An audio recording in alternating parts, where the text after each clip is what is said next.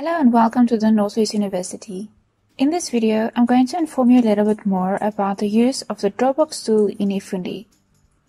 The Dropbox tool is another platform which can be used in order to upload some information or documents onto eFundi for your lecturer to see or to view.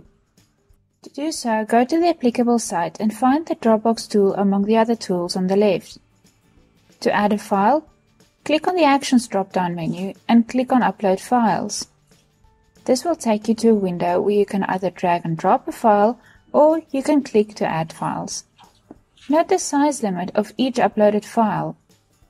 You won't be able to go over this for each upload. Now click to add files. Search for the wanted file on your device and click on Open.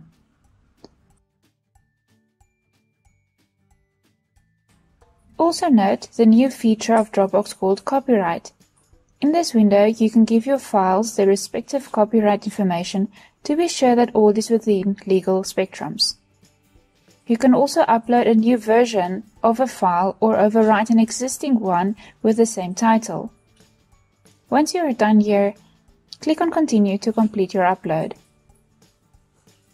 Feel free to explore some of the other actions available for you, and remember that everything you upload to Dropbox will only be visible to yourself and your lecturer. For more information, please give your eFundi help desk a call at 018-285-5930 or log a ticket.